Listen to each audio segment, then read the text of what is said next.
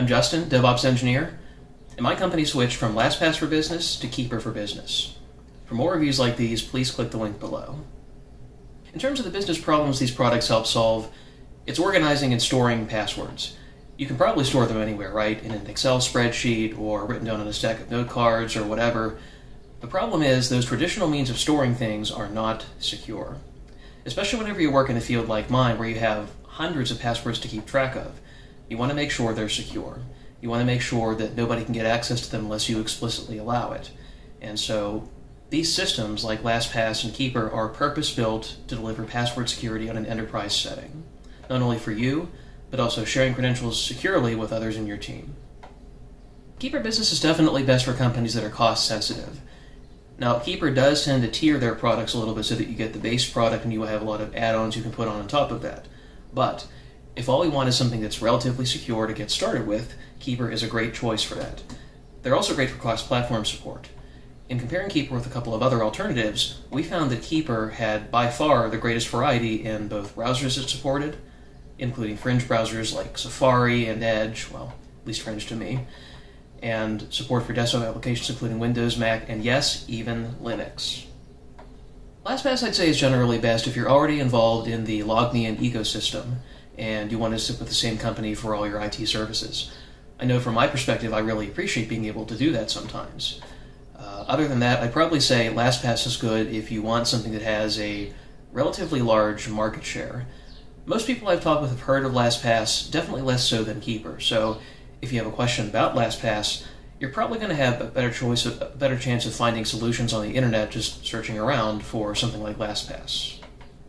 It was pretty easy to get started with both, but you have to keep in mind too that we had different use cases for starting with both of them. For LastPass, we had nothing else at the time, so we didn't really have much, if anything, to import. It was really just a matter of punching in things. So once we got that done, it was relatively straightforward. You enter your passwords. You can get the desktop application, the mobile app, or use the browser extension. I tend to gravitate more toward that. And so that was relatively straightforward. Then whenever it came time to switch to Keeper Business, we had to export our stuff from LastPass and import it into Keeper. Fortunately, Keeper made that process relatively straightforward.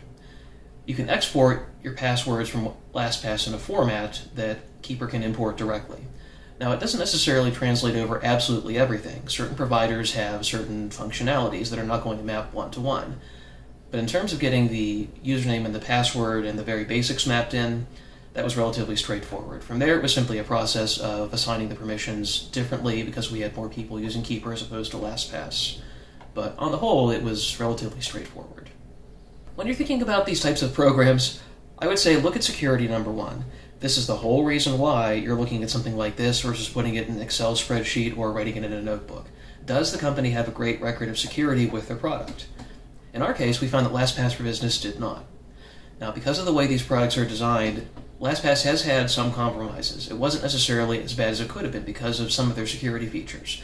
But the fact that LastPass has had security compromises concerned us greatly. I'd say other than that, look at the ease of use. Because you can have something like this, but unless people at your company want to use it, then they're not going to use it.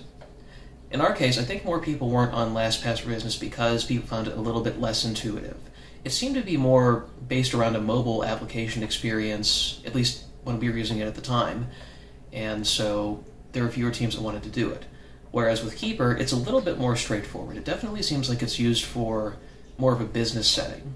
People have shown no hesitation about going on there and putting in their stuff. And now, thanks to that, we've had almost universal adoption across our company.